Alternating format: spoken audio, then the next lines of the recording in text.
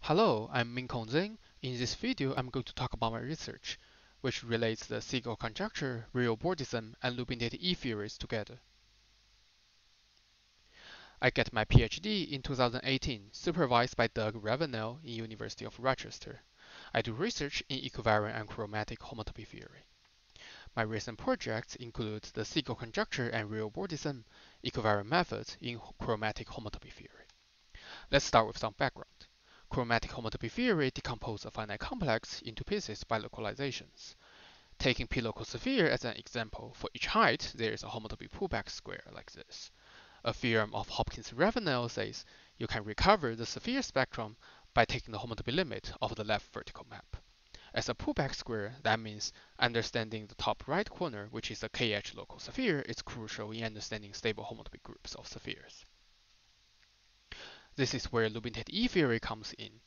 The E-theory E-edge is obtained from the universality formation of a height edge formal group law F.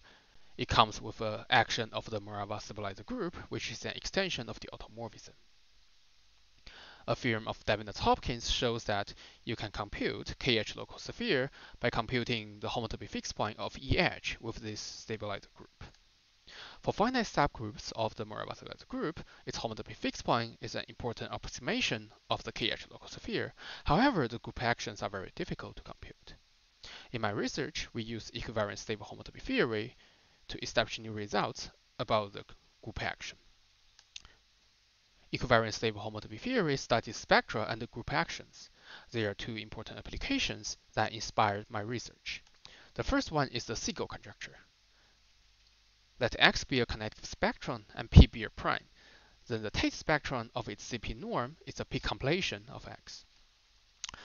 The norm functor is the induction using smash product. Especially the norm from trivial to CP group is the p-fold smash power of X with cyclic permutation action. Nicholas Schulze showed that once the theorem is proved for X equals to HFP, the Eilenberg-MacLane spectrum of Fp, then a formal argument can be used to prove the theorem completely. A second inspiration is Hugh Hopkins-Ravenel's solution of the covariant invariant 1 problem. They show that the covariant invariant 1 element doesn't exist for j larger or equals to 7. They construct a CA spectrum omega O whose fixed point detects the covariant invariant 1 elements. Omega O is a localization of norm from C2 to CA of MUR, where MUR is a real bordism spectrum. They analyzed norms of MUR by the equivariant slice spectral sequence to show that omega O has the desired properties. Now I'm going to talk about my research.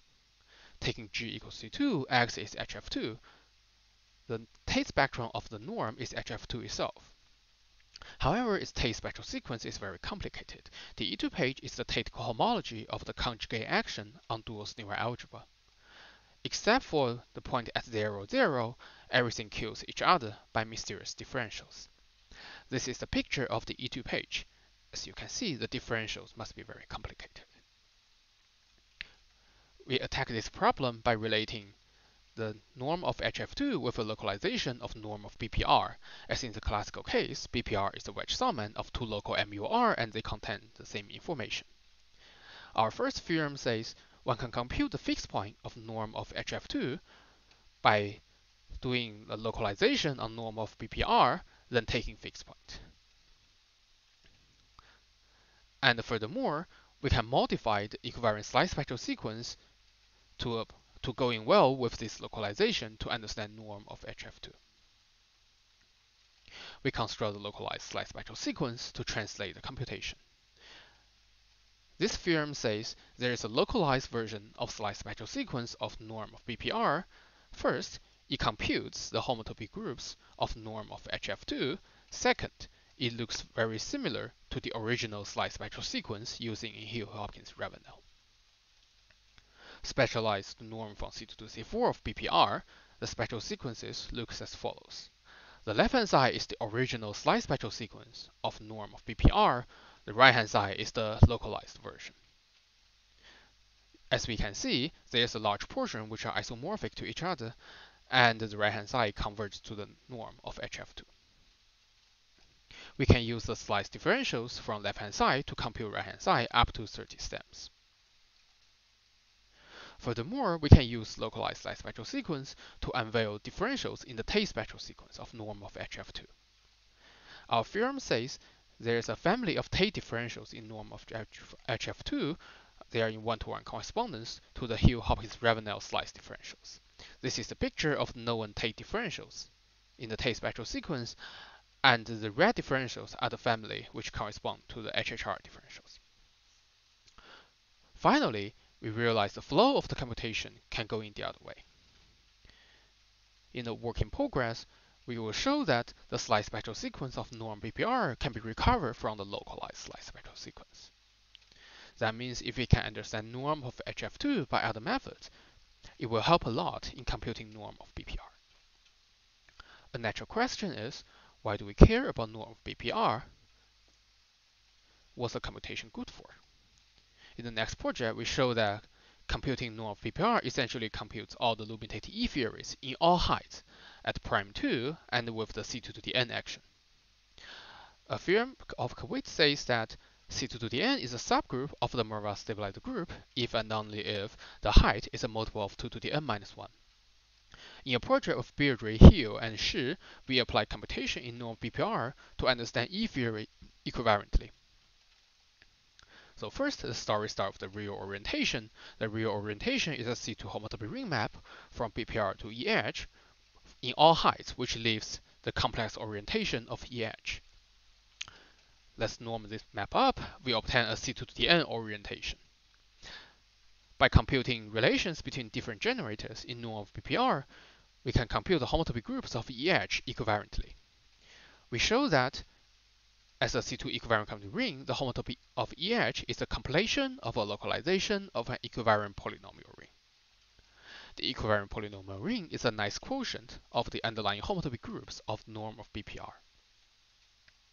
Using the real orientation and its norm, we can apply techniques of the slice spectral sequence to understand EH equivalently.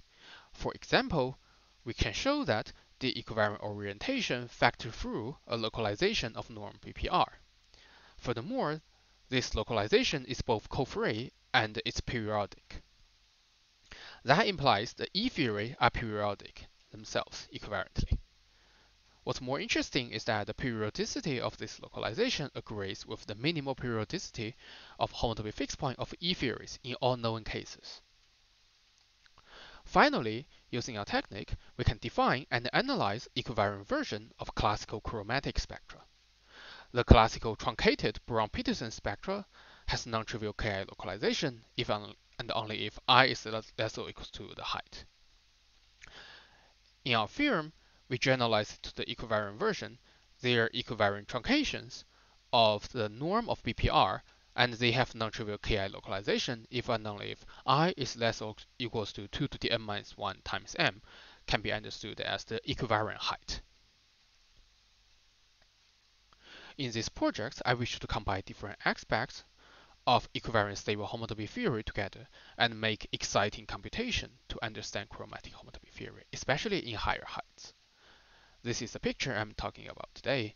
The Segal conjecture is related to the norm of real bordism by localized slice spectral sequence, and using equivalent orientation, we can understand chromatic homotopy theory from equivalent stable homotopy theory. I'm currently working on different aspects of this picture. With Meyer and Shi, we apply the localized light spectral sequence to understand structures of norm BPR. With Berner and Quigley, we apply the atom spectral sequence to understand norm HF2 itself.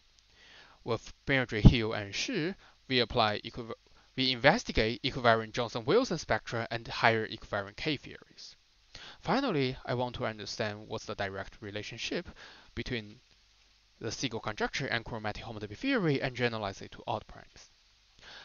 This is the end of my talk. Thank you for watching. I will be in the employment next work in session 2, which is on Thursday, October 15th. If you are interested in my research, please come by and have a talk.